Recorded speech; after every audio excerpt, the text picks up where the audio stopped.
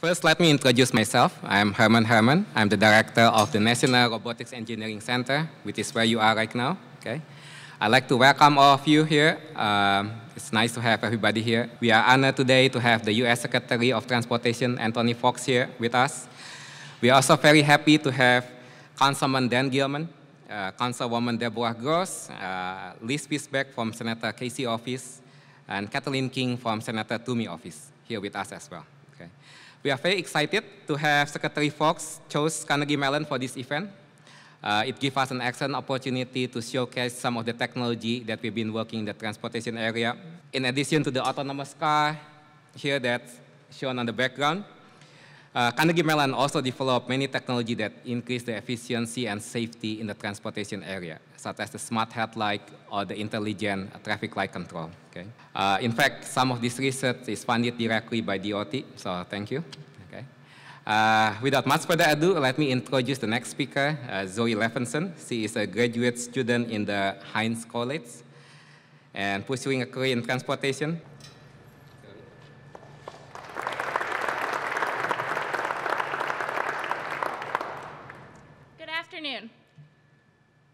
My name is Zoe Levinson, and like previously stated, I'm this year's Women in Transportation Fellow from Carnegie Mellon's TSET University Transportation Center. As well, I'm also pursuing my master's in Information Systems Management at CMU's Heinz College. I have the pleasure today to introduce U.S. Department of Transportation Secretary Anthony Foxx. But first, I'd like to thank the Secretary for spending time with fellow students to discuss the future of transportation and how our interdisciplinary skills can shape the system that serves future mobility needs. Anthony Foxx became the 17th United States Secretary of Transportation in July of 2013. His primary goal is to ensure that America maintains the safest and most efficient transportation system in the world. Secretary Foxx joined the U.S. Department of Transportation after serving as mayor of Charlotte, North Carolina from 2009 to 2013. During that time, he made efficient and innovative transportation investments, which centerpiece of Charlotte's job creation and economic recovery efforts. As a member of City Council, he chaired the Transportation Committee, as well as the Mecklenburg Union Metropolitan Planning Organization. Secretary Foxx has served as an attorney in private practice, as well as held distinguished positions with the U.S. Sixth Circuit Court of Appeals and the Department of Justice.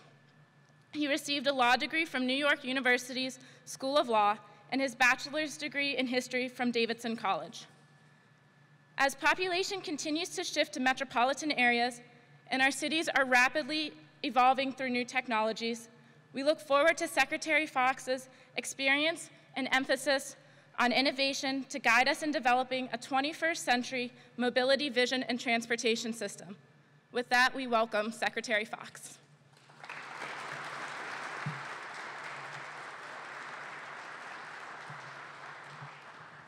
Zoe, thank you so much for that wonderful introduction. I've had a great visit here at Carnegie Mellon today, and I do want to thank not only you, Zoe, but also Dr. Herman Herman, the director of this incredible Robotics Engineering Center, President Subra Suresh of the entire university, Stan Caldwell, the executive director of Traffic 21, the many students and faculty who've joined us today, as well as City Councilman Dan Gilman, who's also here today. Where's Dan Gilman? Thank you. I just want to say hello to you, sir. I've had an opportunity today to see some amazing research, some amazing technology, and some amazing minds that are wrapping their heads around the transportation challenges in the U.S. over the 21st century. And I guess the way to start the brief remarks I have today is to say that when we think about the way transportation has evolved in human history, think about the transition from mankind simply walking to using machinery to move that was controlled by the human being, which is where we've spent most of our time in transportation since those days when man and woman were just walking. And now we're entering into a phase where the technology is becoming much smarter.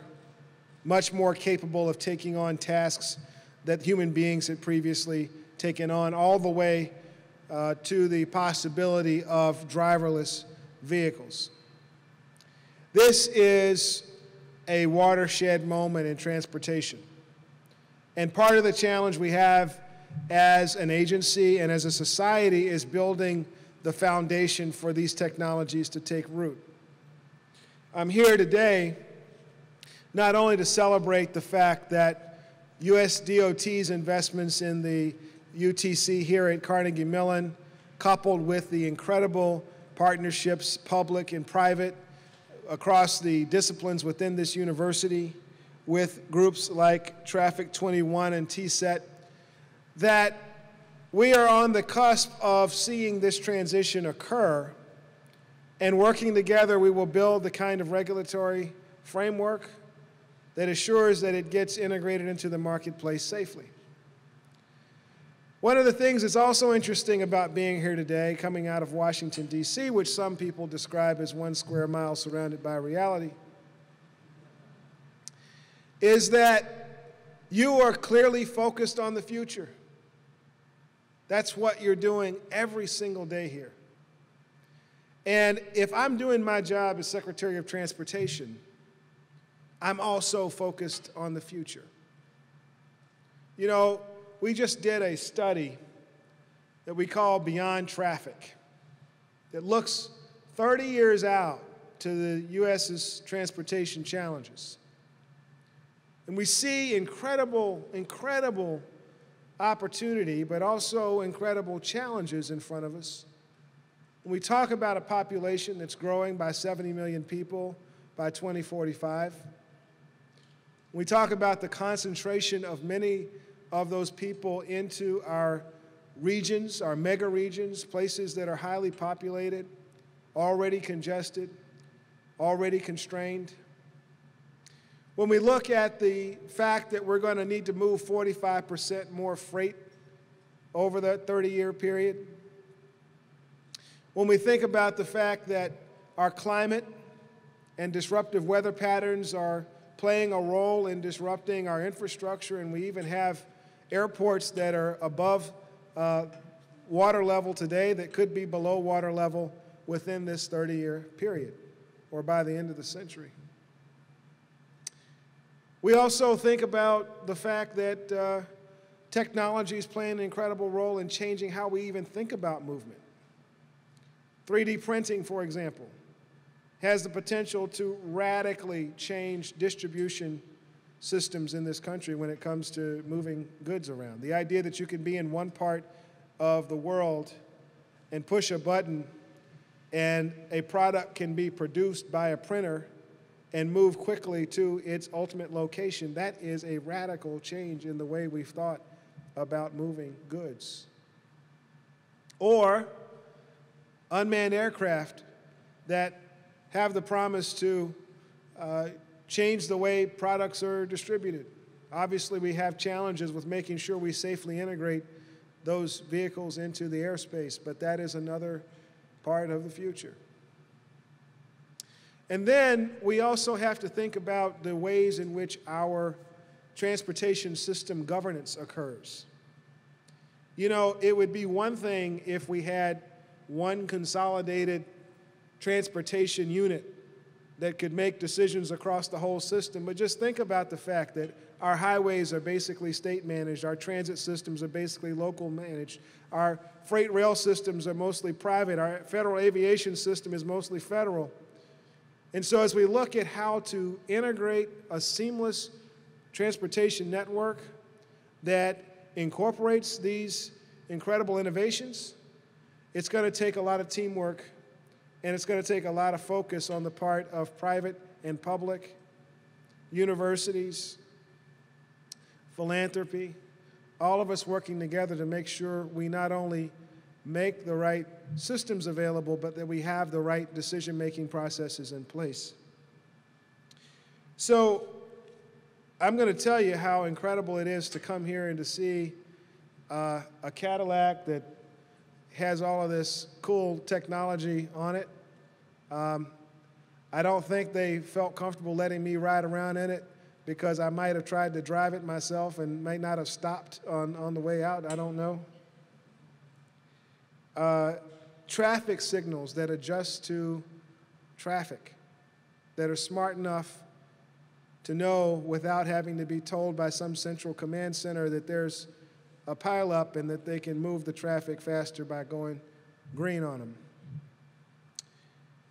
Some cool developments as part of vehicle-to-vehicle technology, which we are very bullish about at the U.S. Department of Transportation, and believe, frankly, that the future of vehicle-to-vehicle technology is one that will enhance safety. Because when technology can see parts of the roadway that a human being can't, and can make use of it to avoid a collision, we ought to be able to adapt that technology and make good use of it. So as a department, we are extremely bullish on the types of activities that you're doing. And I do want to say one other point. It came up in the conversation I had with some of the students. Brilliant students, by the way. One of the questions was, how do we take a more lean-in position as an agency with this new technology? And let me just conclude by making this point. I've heard many observers note that the rate of technological change just in general across the world is increasing.